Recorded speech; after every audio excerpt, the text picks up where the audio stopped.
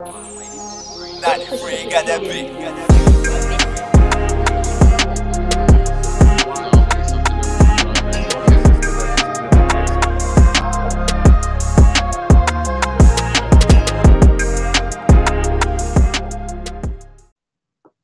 What's going on, family? It's your brother Lawrence here with another episode of Watch God Work. In every episode, we get the distinct pleasure and honor to speak to a brother or sister that's doing exceptional work in every field of human endeavor, and they share their God stories, the ways in which God has been at work through their life and the ways in which God has been at work through their work. And today is no different. I have my brother, our brother, your brother, my brother DP Jolly, Daniel Paul Jolly. What's up, King? What's going on, Lawrence? What's going on, everybody? Y'all hear that Brooklyn flavor, man? It's different. It's different. Yeah, man. Brooklyn is different. Shout out. I could claim it because obviously that's where I came through the world and stayed there a couple years. But bruh, like we were talking a bit offline, man, and I talk about just how much respect I have for creatives. Like, you know, I think from a God standpoint, God is the greatest creative of all time. But then ultimately being able to capture moments for people that are timeless. People talk about how much they go down a rabbit hole of seeing whether their parents, their friends, themselves through time. But then there's also stories that are being told. A picture is worth 1,000 words. And so I think when people see pictures, you do something, you take them on a journey, you tell a story through that. And you've done that masterfully. And then, like, and I say short time because I think we're all relatively young. We ain't gonna claim, we ain't on the ARP yet, you know. Like, but you know, from the credits and the people who you're capturing, like, who are people who are storytellers, people who are getting out there. You're doing a lot. You're doing something in motion picture. You're doing a lot of great work. But I was saying with you, like, there's a depth to your photos that I think, you know, just makes people say, like, who is the person behind this? And I think if they went through your social media, be like, Jesus' favorite photographer. We like, all right, so but we see where my brother's plugged in at. So clearly I can't sway in the universe, as I love to say, in his way, and I can't do justice to your story. But still, I'm gonna tee it off and lay it up to you, good brother. Who is DP? Who is Daniel Paul Jolly? Oh, deep question. So DP Jolly, Daniel Paul Jolly. I'm 28-year-old, growing up in Brooklyn, New York all my life. Never left New York ever. I'm a pew baby. Like, my mom's is a prayer band, aunt's a prayer band, and so I went to church, 3 times a week. Sometimes I had no weekends, man. You said it like you in recovery, like, yeah, man. I mean, that was me, fam. No weekends in church, but I mean, with that upbringing, it definitely has influenced me a lot in terms of like my decisions, in terms of my career choices, or even how to decide my career choice. And yeah, it led me to photography. I'm sure we're gonna get into it, but I feel like it was given. The audience I was given, the gift was obviously given from God, and how it could, um, and how it could exist in so many different spaces. There's this little tagline I heard where like there's gifts that's for the church and gifts that's from the church. Um, Absolutely. I feel like this is like one of the gifts that was from the church where it was incubated within those four walls. That way, when I applied it to like outside of church, it manifested even more beautifully because of where the heart is coming from. The heart's not coming from a place of money. It's not coming from a place of pride.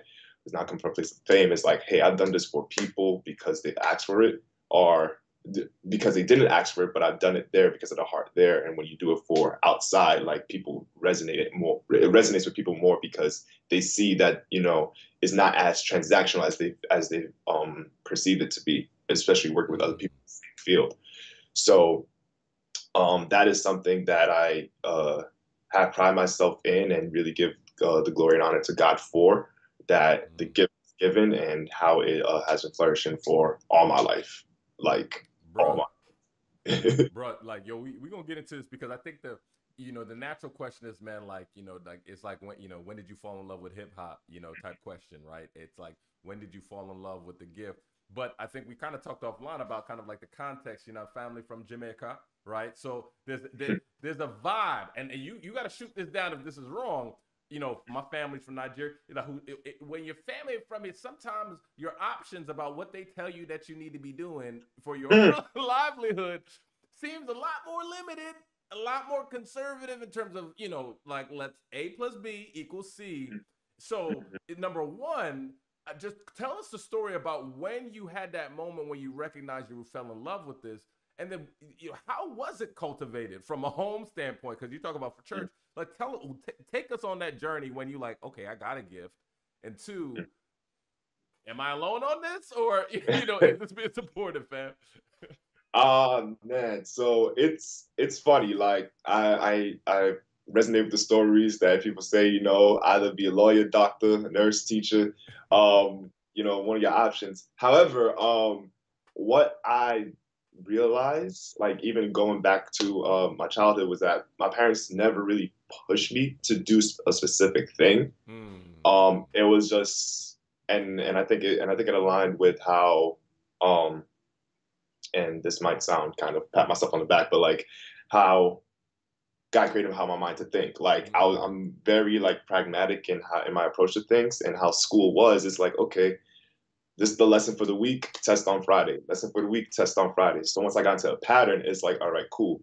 Whatever I learn, I know it's going to be on there Friday. So things came naturally to me. Tests came naturally to me. So on paper, it's like, oh, you smart. You know what to do. Like, so to them, from the outside looking in, to them, they're like, all right, you're going to be fine. Like, you're going to make this, you're going to make a decision however it's going to be. So when I said I want to be a stunt, and it's funny how it goes into this, because looking back, how it's like God really orchestrate art and creativity from the very beginning. Where it's like, oh, at first I want to be a scientist, and I realized it's not because I like science; it's because I like making volcanoes. I like creating the things like, oh, this does this and creates that. Not necessarily anything on the periodic table. Like once I saw that into high school, I was like, yeah, this is not for me. Then there was something I saw called, and it was a joke. It was like called mountain engineering, but that's because I saw something in on Disney when they were in Anaheim and they were creating Bear Mountain. So I hear Imagineer, and when they were doing that, I was like, oh, there's that. But looking back, I was like, oh, they were creating like this amusement, this ride in another place. So that's what drawn into me. Not that they were actually making mountains. It was like we're creating a park. But back to like the household upbringing. Yeah, they never really pushed me to anything until my mom in particular, when I declared my major, and my major was arts and entertainment management. So it was a BBA, business administration bachelor degree. It was like, why you want to be in arts? And I mean, we're on the platform, so I'm pretty sure people understand where there are some dark circles within the art and entertainment world. So once Caribbean or African mother hears that, they're like, oh, you're gonna be influenced. Evil communication corrupts good manners was the verse of the week, verse of the month, verse of the year, verse of my college life. Of like, okay, be careful when you're here, be careful when you're there. So it was like, why do you want to do this? Why do you want to do that? But I was always drawn to creativity, always drawn to the arts, and I wanted to do business at first. So once I saw that degree as a combination of business and art, I'm like, oh, this is perfect. So I jumped into that, and once photography kicked in, I believe 2 years, no, while I was in college, actually. I always had a camera. Back in the day, before we had iPhones and smartphones, you had the trifecta, you had the iPod, you had the phone, and you had the point and shoot camera. Yep. So 3 separate things, guys. That's how dated we are. So I had the point and shoot, so I was always shooting, but I hadn't really learned the skills until I went to college in film photography, a class in film photography rather, and then within that, I started shooting, and people said, oh, you're really good. So I started doing little small gigs. And then I was like, I like this. And my mom looked at it like, why do you want to do photography? Is this sustainable? Like, do you want to? My dad was all for it. My dad bought me like, He in the back, like, you know what I'm saying? yes, he bought me the upgraded camera. I was like, word? I was like, we lit. Yeah. But Yeah. my mom was like really slow into the curve until she saw like the fruit of the labor, and it's like, all right, cool. But yeah, on my mom's side, it was more so like remain grounded spiritually rather than like what it is in the career, because all is vanity, this life is fleeting. So yeah, you get the job now, but that that title, like the photographer, like once we get into the kingdom, is like, all right, man, we all here. Exactly. The titles are breaking down. So that was her kind of mindset, where it was like, all right, once you're doing something that pays, it's all good. Yeah. But just don't be corrupted. She was more fear of me being influenced rather than the job itself. But yeah, man, 6 years later, kind of proved it wrong, and she's Bro, coming around to it. it's interesting just seeing the providence, and like with people, with other many people who may not know the guy would call it coincidence, but we call it see providence around one, because typically you see in the arts this dynamic where you have someone who's gifted, divinely gifted in a art or creative space, but does not have the business acumen, right? To be able to sustain, honor, own the IP, do things in a sustainable way. So you still found yourself in a position where the pragmatic you was able to get the business and then the art, and then ultimately also cultivate your talent. I wonder, because you talked about these moments when you're kind of like hearing from people say kind of like, oh, yo, you really good, yo, you're like, this boy's good, right? Like, like that kind of feedback. Yeah. When was your first kind of like God moment where it was just like, oh, okay, like be honest, just saying, okay, God, I'm good at this, and people are kind of booking me. Where there's a moment where you had to sit back and say, yo, this only God, like only God made this thing happen. Only why am I here? Like what was the first moment when you had that, when that really hit you? Um, I would say 2016. So this was when I was like still shooting around, posting on my IG just to post on my IG. And then there were two brothers, well, they're not actually brothers, but like two cats named Ron and Daniel. Shout outs to them. They liked my pictures, and I kind of saw how their profiles were similar. So I'm like, all right, these people work together. I don't know how, but they work together. Then I found out they had like a agency that was around at that time, and so I just asked for an internship or whatever. And I was like, yeah, for sure. And so the process was very seamless, and then I was onboarded as business development. But on the side is like when they had events, then I'll be shooting at those events. And so when I'm in those spaces of shooting the events, I'm meeting like like what people may see as high quality people, high caliber people, who have some sort of celebrity. So events, I'm like, yo, how did I get here, man? Like, Tell us about a specific event, man. Like where you're like, yo, like, I mean, like, tell us about a night where you're like, yo, why am I here? Am I like, is that real? Like just like, tell us about one specific night. I'm gonna fast forward. Uh, I'm gonna fast forward. That was 2019. Man, you got me fast forwarding. There's so many building blocks to it, man. But Nah, this. we'll get back to it. Don't worry. All right, so that's the moment called. So Creative Collective NYC. That's family. That's love. Shout outs to them. They have an annual event called CultureCon.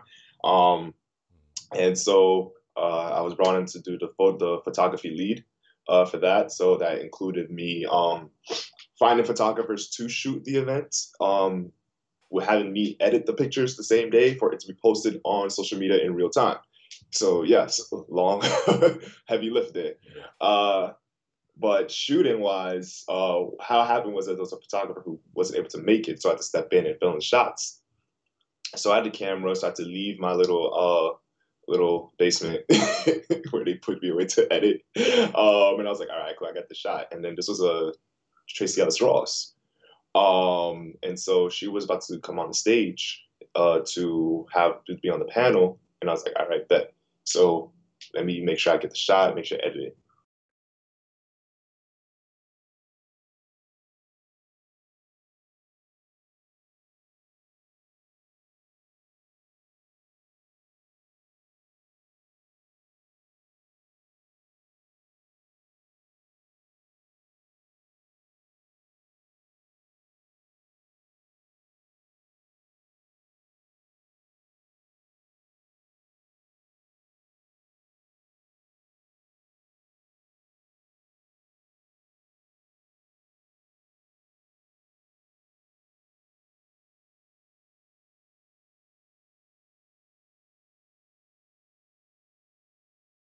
wait a, and then looking back, sitting down, I'm like, yo, I got Tracy Ellis Ross on my hard drive. Like, that's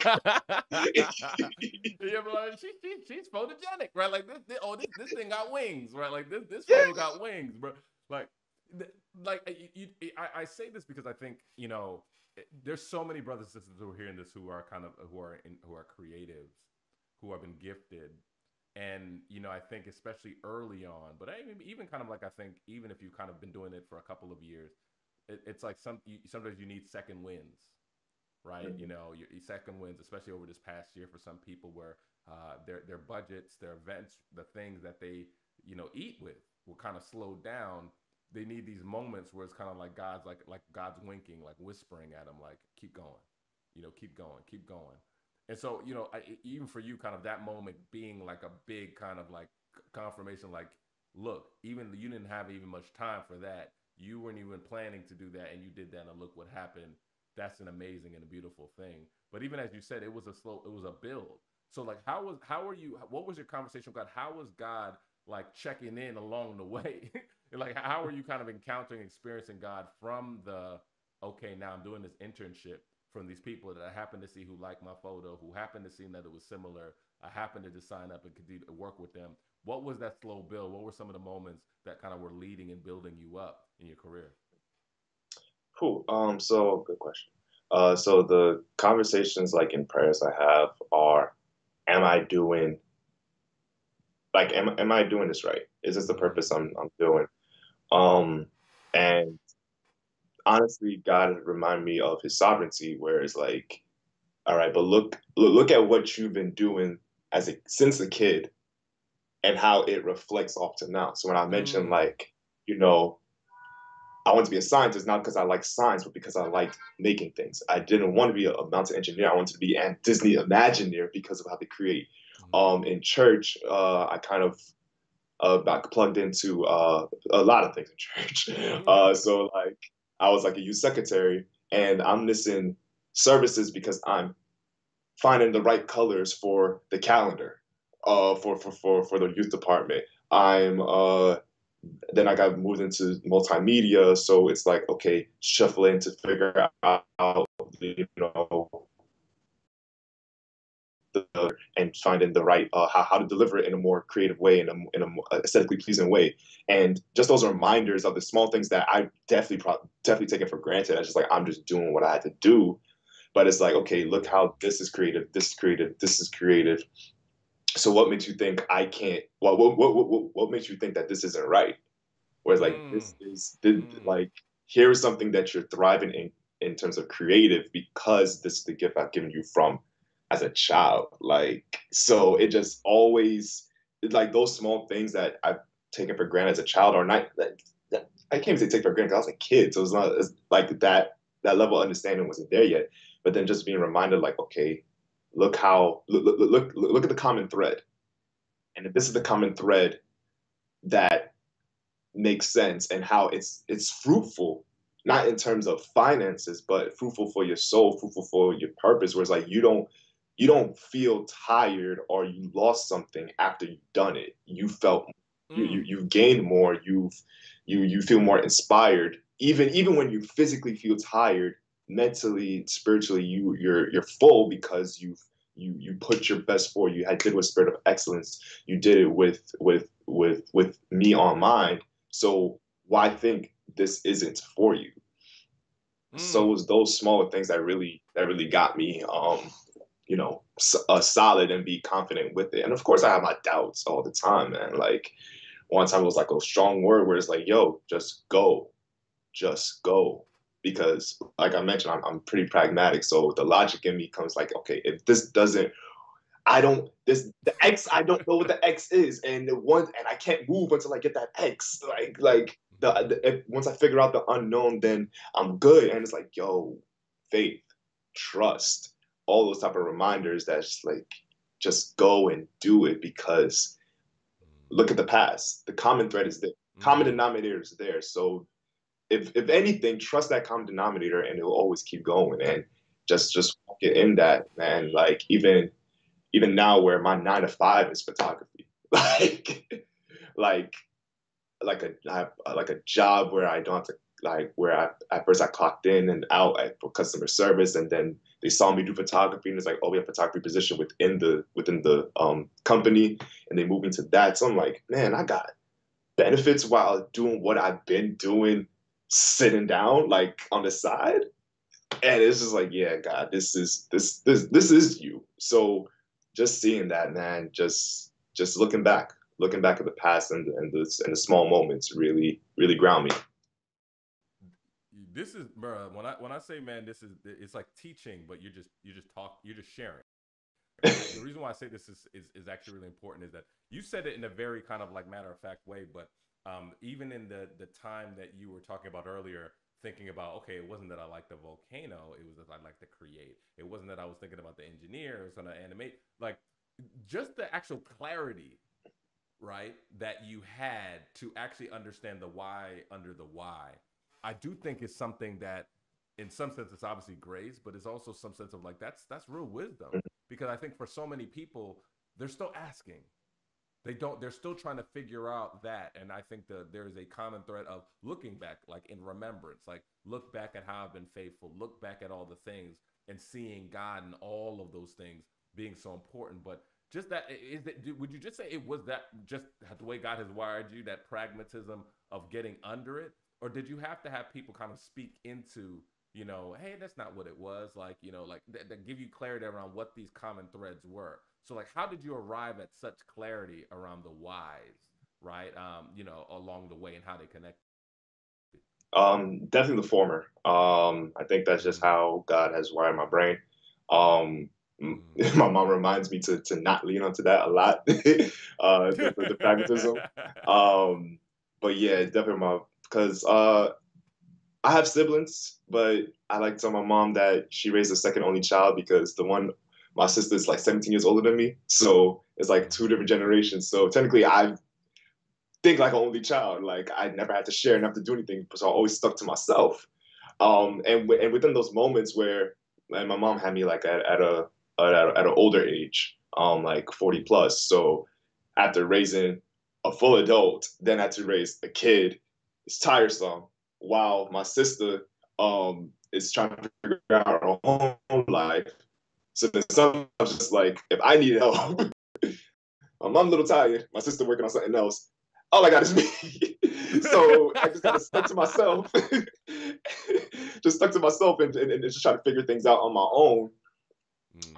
And then like leading into like spiritually with like the Holy Spirit and letting that speak through in different avenues is definitely the latter. I mean the former, whereas like my brain was just wired that way, like, all right, this needs to be done. Because all I could do is like I can't really ask here. I can't before always like I can't ask here, so I only could ask God or have that conversation with God and myself. Because just growing up, it's just always been like I can't go here. All I got is me. This is no, I appreciate it because I think the natural question for me was just a lot of times if you come up, you hear the story of my friends, colleagues, so many people who've shared their stories, here in the family here, it's like there's levels. There is my faith because this was all I knew. And I came to know God as an obedient child who was in church. And like, I learned, like, it was like a foundation. It built a foundation. But then there was like another level when it was like, I'm really, really on my own. And like, I had to experience like God, and God had to become good news for me separately. But it seems like at least there was a process of kind of having to kind of really connect with God and answer questions early, right, for you, because you're like, I ain't got no place to go, right? But even from kind of like all right, now I'm of age. I'm 18 plus. I'm in college. I'm doing all these things. Was there kind of like another moment where kind of like God became like real beyond the work and beyond your gifting, where it's just like, oh, okay, God, you've always been there with me, but now there's a different level of like why I need you in my life. Did you have that experience like many people, or not really? True. I think if there's a percentage, I would call it like probably like 60%, like where that is. Because again, mentioning arts entertainment management is a new major to like a lot of people. So they're like, what is this? Like, and I try to like comfort them. Like, it's a BBA, it's business administration. Like, comfort them, yo. Like it's not a fallacy. It's not the liberal arts. It's not how people kind of slander some other degrees. I'm like, yo, it's a BBA. It's a legit. And so when it's like all I got is God, it's like, okay, the support, the support is not 100% from a mom. A father who is unchurched. Let me just say that is unchurched. There are some things I can't connect to him with. So even if I say, oh, I felt led to do this, I'm talking in a spiritual sense. He's talking about he has a different foundation with that. So I can't really go to connect with it. And then everyone else is just like, okay, sure, why not? So again, it goes back to, all right, God, yeah, I feel it here to do this. But no one else is really believing in me about this. So I had to, so I kind of, at that point, I was like, I had to lean into it. And then part of me is like a contrarian. It's like, I'm gonna do it. What up? I'm gonna do it anyway. Like, so that's where the other 40% is like, I'm gonna just do it anyway. But I had to lean on to be like, okay, God, I don't know where it's gonna take me, but this fits. So I'm gonna depend on you for it. I don't know where it's gonna take me, but I'm gonna depend on you for it. Bro, it's faith, man. I have to ask you this piece, man, around typically we call it's almost like creative thesis, like theses, right? Where you feel that you're given this gift of photography or movies or for people in this creative, but they feel that they have a call specifically for a type of expression within the noise and within the ethos of the world, right? Somebody says like you, and so if somebody's coming to your photos, what story, no matter what photo you're ever taking with let's say you have all creative direction, no matter who it is, what is the story you're trying to tell and put out into the world through your gift? What is the consistent theme in how you approach your photography, where you step away to say that is a DP photo? That's a this. What story are you trying to tell with your life through your gift? I think it's two parts. The first one is I want to exude joy in my photography. I think us and this is in a matter, and speaking in a matter of fact, where it's like us as Black people, we kind of inspired by our trauma a lot of times. Our work is shown about like by our scars. Our work is shown by the sadness that we show or we've experienced throughout us being marginalized. And then so I just want to exude joy, because of course that is a fruit of the spirit as well. I'm going to connect that to my second one, where even that is our resistance. I know that was common last year, where like even our joy is our resistance. Just us living is proof of our that we're still fighting. Us living is still fighting. And again, when I said joy through the spirit, it's like I also want to show that show the many sides of God. Some people have this idea or this lens of how they see God, whether it's like this hippie, this church, this hippie, or this ruling judge. Which yes, there is a nuance to both sides. However, it's like, what about these other sides that we probably take for granted? Where it's like God gave us personalities. Like we have these different sides of us. So there's this one like ongoing project I'm been working on since 2019. 2019? Yes, 2019. Where it's called the Sum of All Our Parts, and I want to show the different sides of our emotions, how we see ourselves, how people perceive us, and yeah, like the good and the bad, and how you could still embrace those parts. You're not putting on a mask where it's like, all right, people see me as the happy-go-lucky person, even though I'm really an introvert and I want to stick to myself. So you don't have to feel like these sides are fighting. Like, no, God gave you these qualities of you, so why not embrace those things? And I feel like that still honors God as how intricate of a designer he is. We're just like, I'm not just gonna make people and make them be different aesthetically, but different emotionally, different mentally, different on how they approach life. And that just shows how much of a designer he is. Just like even those small things that we're like, all right, that's just how we were built. It's like, yeah, but look who built us, and that glorifies him as of his glory and his greatness. So that in terms of like my personal work is like that's something I want to exude. So even it's like, look, God made things. He looked at everything and called it good. So why not create beautiful work as well? So those are the two things, man. Like exude joy and definitely to show the many sides of God.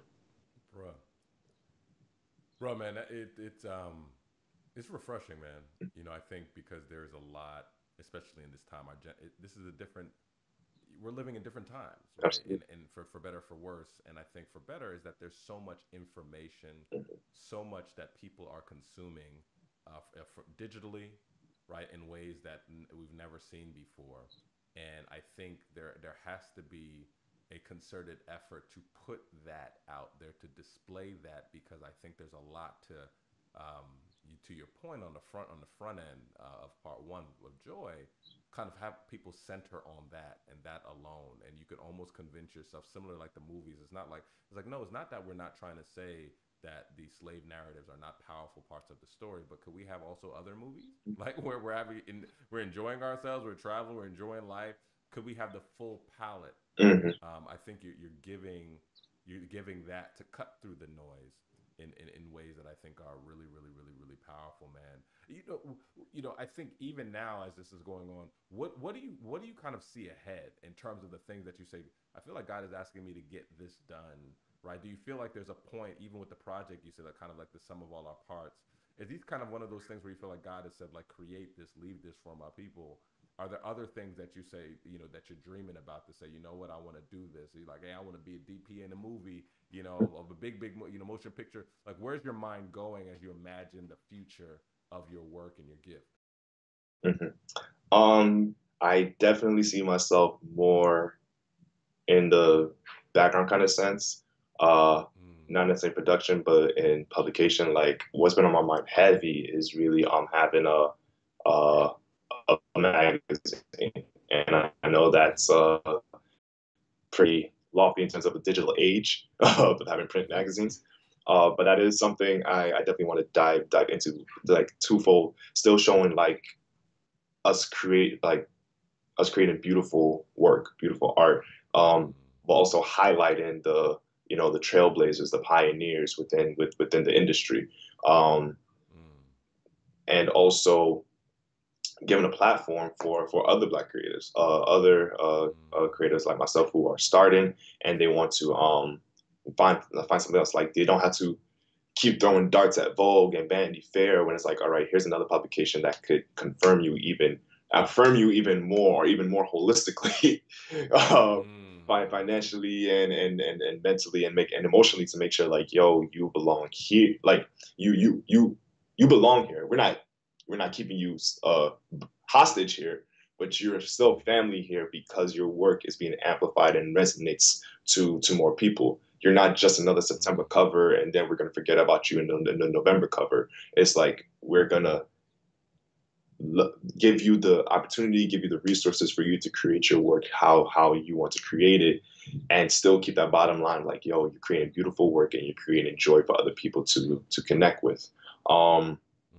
Also, I did this like little. I started this last year during the pandemic. But it's been on my mind for years, and that was my merch line called GodBlesstheCreative. I'm wearing one of the shirts here. Shout out! I saw that. I wasn't trying to come at you for the XL. You know what I'm saying? But go ahead.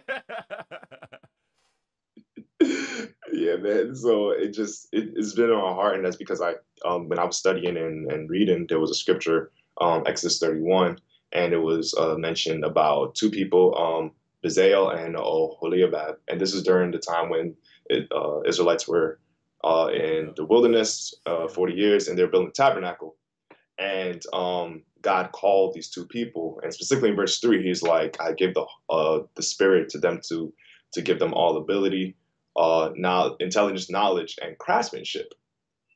And when I saw the connection of like, and further on, it was like, with the ability for wood and gold, silver, bronze, and all manner of craftsmanship.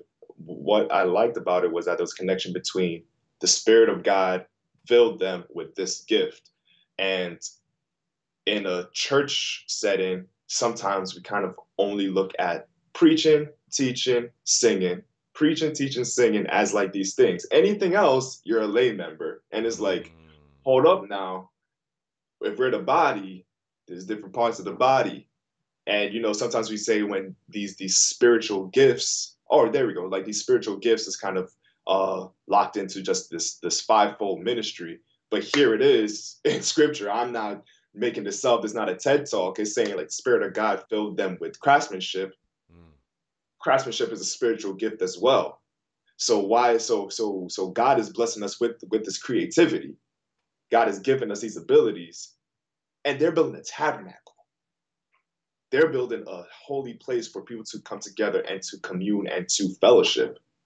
So God filled them with that gift to build that. And bringing it to here, it's like God's given us these creative gifts to build his kingdom, just like he gave them. So that just kind of just stirred in me a lot. It's like, God bless the creative, where it's like, look, God gave you this gift, even you feel like no one is affirming it, God affirmed it already. God benefited. This is the second book in the Bible we're talking about. And we ain't go too far. And he already affirmed that this is a spiritual gift for you. So even if you feel like, man, I'm just, a starving artist and I'm never going to make it out, like, it's all right. Look, you keep going because God already affirmed that gift in you. So you keep striving, you keep mastering your craft, because just know that it's a God-given gift. And you don't need someone else to affirm it for you. Right. So that's been a message I've been wanting to share now, and just something I'm really passionate about in this moment, even more than the magazine, honestly. But that's just something I'm passionate about, just really reminding people like, yo, your gifts are from God. You don't necessarily need to be preaching, teaching, or playing an instrument or singing to be validated within the church walls or even in a marketplace. But like it feels a battle. Like sometimes we're just like, if I'm not validated in church, then I got to be validated outside of church. And I'm scared to be validated outside of church because of what it could take me, or the spiral or the downward spiral that could happen. So let me try to that's in here, even though I don't like it, even though I'm not comfortable with it, even though it's not really my calling. Let me try to figure out something here. And God is like, no, I gave you a gift already. Use that gift and let it manifest incubate here, so that it will stretch out, right? Like you like I'm being creative in church. Help me to be creative outside. I always look at my mom, who she might hate me if I say it, but it's cool. Like Upper East Side, private, like a private caregiver. So she has this gift of hospitality that even translates to her leading hospitality in church for a time. So so that's the gift that was given there. How it worked within the marketplace, it's working inside church. So that way it feels fulfilling. I feel like you're fighting. You don't feel like you have to turn off this switch in your mind. Like, oh man, I went to work building stuff, but when I go to church, all I'm doing is singing. Like, nah, man, you were building outside. Why not help build something in here too with your hands? Bro. Like, you're bringing. Go ahead, man. Like, you're just talking about, like, you take yourself with you, and right. The thing that I think is powerful, man. It like literally led this kind of building room I call a study. And last week we were doing Exodus entire thing, and we walked through that piece. Mm-hmm. And the part of it is this: it's like you're reading for how many chapters, like the design of the tabernacle. You like these how many cubits and all this, and then in your mind you're like, "Dag, man, this is so detailed," and then not thinking that God had already provided within that community the people who would be able to understand those directions and carry it out because they were gifted to do it. And so even as you were talking about the magazines, there was something so powerful around the fact that it gives people an opportunity to live out just the calling that God has placed upon their life, right? Like I kept and keep Essence magazines from years ago, and just because I just like the picture. I just like the picture and what it represented about our people and different things. And so, bro, like you're going off in a good way, and it's a message that people need to hear, because I do think that there are a lot of people who are disillusioned, right? Because they're like, I feel out of order. Like I don't feel this is true to me, and I forced myself into a model, into a place that I don't think I was designed to. And I think usually people want to squelch that out. And I don't want people to miss that, you know, in what you're saying, bro. I think that this is, bro, you got, you're like, man, I always, I'm blown away by creatives because I think in some sense I could appreciate creative, right? But I also feel that also is like the CPU, the RPM is always high. Like the CPU is like having too many like tabs open because it's like it's always running high. You know? Yeah. So I mean, so with that, man, I just think this would be a word for everybody. How do you keep a sustainable rhythm with God? You know, in this season, what does your rhythm with God look like on a day-to-day basis? Because and this is life-giving, of course, right? Your gifts, but you're still in your head, you're still in your heart, you're in your imagination, and sometimes what does your life look like from a rhythm standpoint? That how do you connect with God given the creative outlets and creative demands you have? Great question. I've been getting into that flow past few weeks now. Yeah, you know, being transparent, you know, you know, not been perfect, not been you know, definitely more ebbs than flows. If you get what I mean, and then sometimes like get into that moment where it's like, you know, you have to again talking to God with amongst yourself, like, you know, something is wrong, like this got to be fixed.